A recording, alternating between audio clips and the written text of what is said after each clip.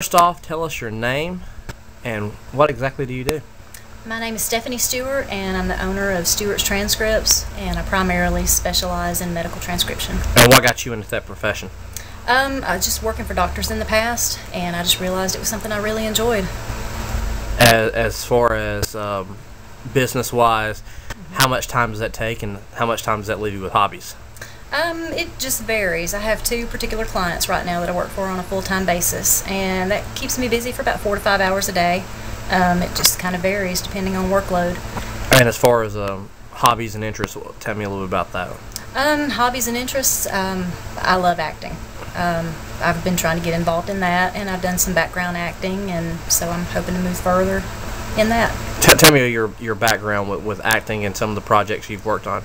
Okay, well, it started when I was a child. I always wanted to be an actress, and so once my children got grown, they did the production of Dance of the Dead here in town, and I got involved that way, and I was a photo mom in that, and I just really enjoyed it, just seeing the cameras and the lights and everything that goes into making a film. So I just started looking into it and found out about how to get background jobs, and moved on to The Blind Side and a couple of TV shows, and then I've done some theater as well. What is your goals in that? Well, naturally, like every other actor, I would love to do it as a profession, but it's very competitive. But there's so many jobs now in Atlanta that there's always something out there for everybody.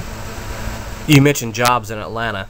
How tough is it for someone from Rome, Georgia to get involved in acting, and where can they go, and what exactly can they do to get their foot in the door, and how much, I don't want to say potential, but how hopeful are they to becoming the next big thing?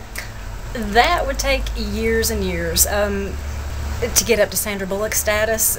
Oh, that would even be, I mean, just a dream for anybody. But there's so much work on an ongoing basis. Just anybody that you see in commercials, television shows, there's always work available as far as background acting, which people call extras. And you can just move up from there if you could meet the right people, basically.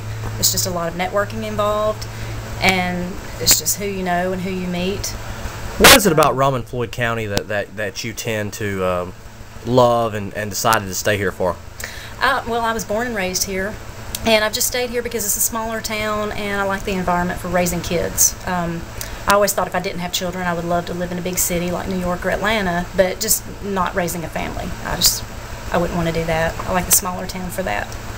And from what I understand, you're going to be coming on board here at Coosa Valley News. You're going to be writing a entertainment article. Tell me some of the things you're going to be covering in that. There's, like I said before, there's so much going on in Atlanta right now that a lot of people have no idea.